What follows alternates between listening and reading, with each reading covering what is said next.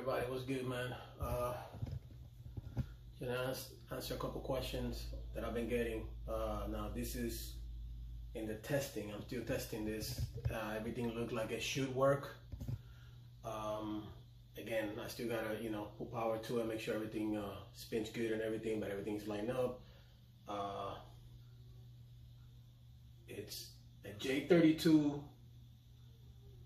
to a FRS or BRC transmission.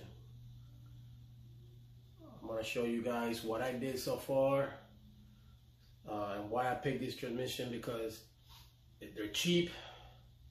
The flywheel bolt pattern is almost identical to the Honda. They're just off by a little bit, so you're gonna get it machined.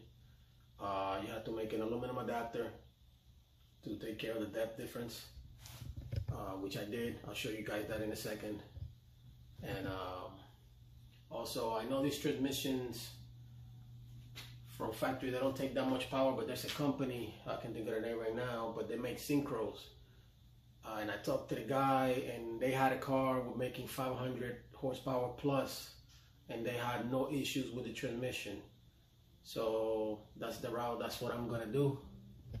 I'm gonna pick those up once I get everything running, because my plan is to boost this motor. I know it's like 400 horsepower or something like that, and then if everything goes good, then build the motor to make more power. But that's future plans. Right now it's getting that all done up and working good. So if you give me a second, I'm gonna show you guys so far what I've done. All right, guys, so the adapter plate, I made it myself. It's not aluminum because I didn't want to spend the money not knowing if this was gonna work, so I made it out of steel. I made the patterns, everything. It's boxed in, it's super strong, and believe it or not, it's not that heavy. Also, I machined these out at work, which is a 1/2 inch by, I can't remember the depth right now, right here, and then that's for this piece here. It's for the FRS flywheel. So that goes in here like so. It gives me the space that I need. And then on the flywheel, I did it by hand on this one because I'm gonna go with an aluminum one. But I don't know if you could tell. Yeah, I don't know if you could tell a little bit, but the holes, the pattern is almost identical to the Honda. You just have to make the hole a little bigger, a little inward. So if you have access to a machine shop, it'll be really, really easy to just make this a little bigger. And then you do that. Let me see, I'm trying to do this with one hand, so it kind of sucks with one hand. There we go. And line it up. No, I can't line it. Can't line it. Let me just get some bolts. I just got these bolts from Inline Pro, but they're a little too long. So yeah, right there. Anyway, see right there, and it goes in. So the flywheel fits in there perfectly. I got the right depth, and so I'm able to use, if this works out good, I'm able to use off-the-shelf parts, which is cheap, nothing custom. You could use, factory flywheel if you want, or you could get an aluminum flywheel kit, which is still cheaper than getting stuff custom.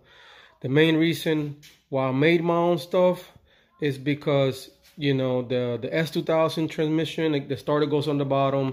The Nissan 350Z, the starter goes on the bottom, and I don't like that at all. My plan is to modify my oil pan to be more like a rear sump, because this is going in a truck with independent rear suspension. It's going to be a road race time attack truck. These transmissions, like I said earlier, they're not that strong stock, but there's a company that makes synchros, which is the weak part of this transmission, and they could take 500 plus horsepower and torque, no problem. And so, and this transmission is light. I could pick it up by myself.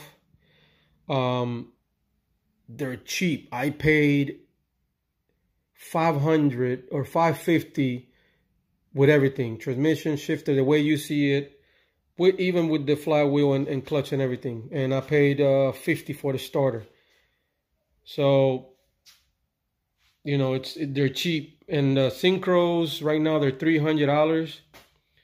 I believe the guy said the price might go up because due to materials, but still cheap.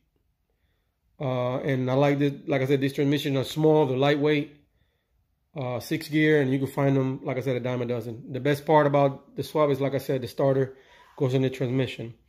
Give me a second, and then I'm gonna show you guys how it looks on the motor. All right, so here it is. It's on the motor. The adapter is roughly inch and a half, I think it was, end up being. Depending on, I don't know, because I want to push this engine as far back into the firewall as I can on the truck. So I might have to shorten the linkage here, which is nothing. I measure, you know, in the flat spot I got 4 inches here and 4 inches here. So that shouldn't be an issue to shorten that up if I have to. Here's the starter, which is the best part. And that goes boom right there. So if you guys like what you see and would like to see more progress, you could subscribe to my channel. And little by little, as I get some free time, I'll throw little videos up. Next plan is bolt everything together and add power to the starter to make sure everything spins. And the starter engages and disengages like it's supposed to. And once I know that's 100%, then I'm gonna throw it in the truck, start making motor mounts and you know, turbo manifolds and all that good stuff. But little by little, I'm not a YouTuber. You know, I do have a regular life. I got 3 kids, so I do this on my spare time. I'm a welder fabricator as a trade.